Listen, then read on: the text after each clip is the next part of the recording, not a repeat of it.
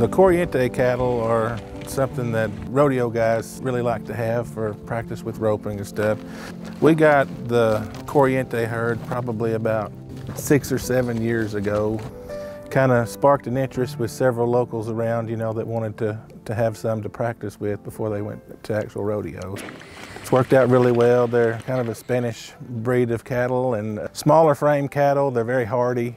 We've just really enjoyed watching them and mingling them in with our regular commercial beef cattle.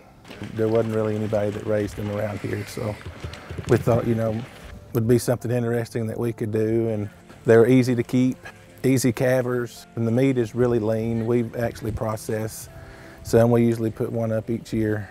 We really like the quality of the meat too, because it's much leaner meat than just regular hamburger.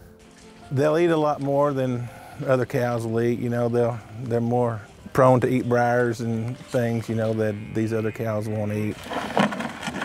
You really don't have to worry about their feet as far as foot rot or even getting a long toe or something. You know, typically, it hasn't happened with us anyway. We haven't had any problems with that.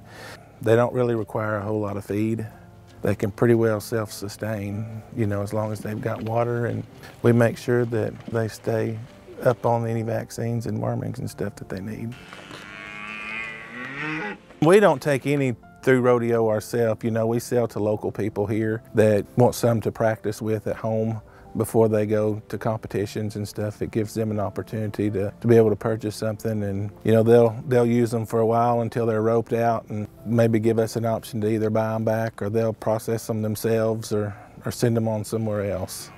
On the Corrientes, it's a lot less than, you know, you would typically get. A Corriente usually probably caps out about 700 or 750 pounds.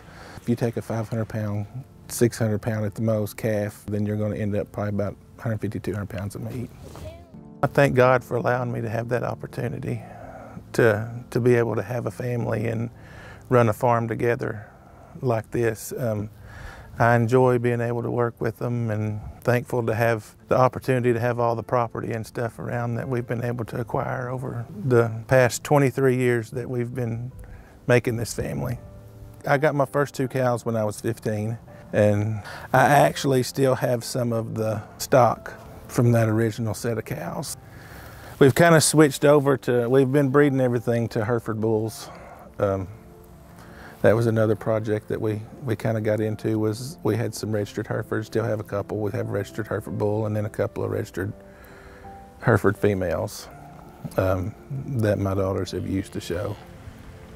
Small operations help large operations, and no matter how small your operation is, be thankful for it and don't give up on it, because I mean, you know, I started out when I was 15 years old with 2 cows.